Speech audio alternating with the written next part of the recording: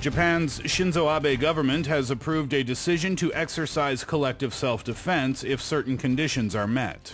일본의 아베 신조 총리 내각은 일정 요건을 충족하면 집단 자위권을 행사할 수 있다는 내용의 결정문을 의결했습니다. The South Korean government rejected yesterday North Korea's so-called special suggestion to stop all military hostilities and called on North Korea to show sincerity in ending its nuclear weapons program. 정부는 1일 모든 군사적 적대 행위 중단을 요구한 북한의 특별 제안을 사실상 거부하면서 핵 문제 해결에 대한 진정성을 보일 것을 북한에 촉구했습니다.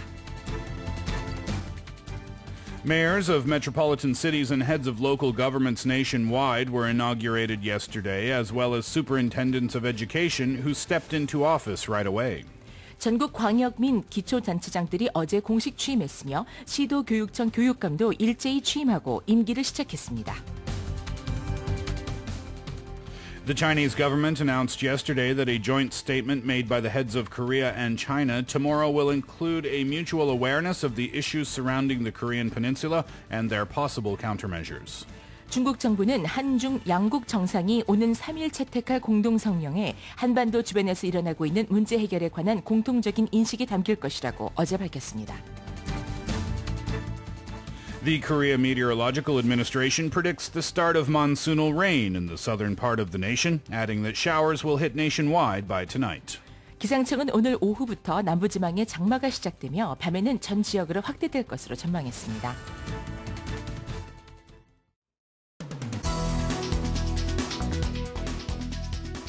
Some people think you have to eat like a bird to stay healthy, but after hearing this story, you might want to eat like a monkey instead.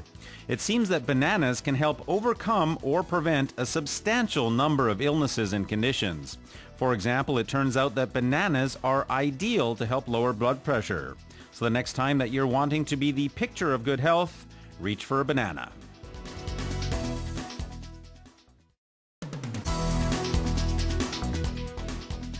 This story takes the concept of self-serve to a whole new level.